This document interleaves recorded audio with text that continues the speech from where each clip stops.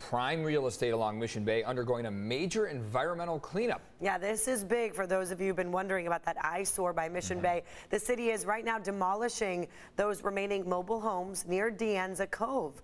This after a decades-long fight to clean the area. CBS 8's Chris Grow joining us live from Mission Bay. Quite the demolition day today, right, Chris?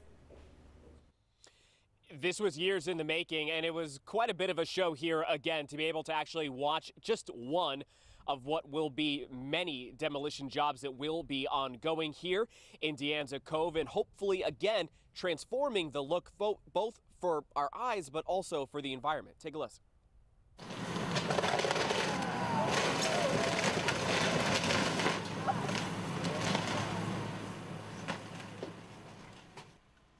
There you go, one of the many mobile homes being demolished.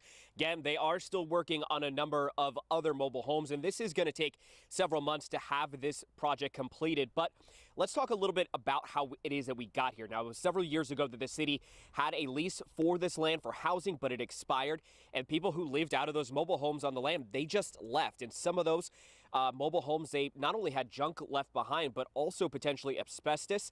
We also know the vegetation here went wild, the vagrants camped out, graffiti became a common sight, but all that is being cleaned up now. We're actually told that some of those mobile homes that contained that asbestos were actually already taken care of prior to today.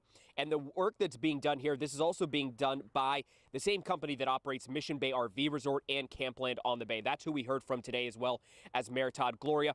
They are removing these trailers, cleaning up this area. They're in charge of this project. In exchange, they're going to be allowed to put up 147 campsites, which promise to be affordable and open to the public. But we're also being told that this is going to be a big boom for the environment as well, too.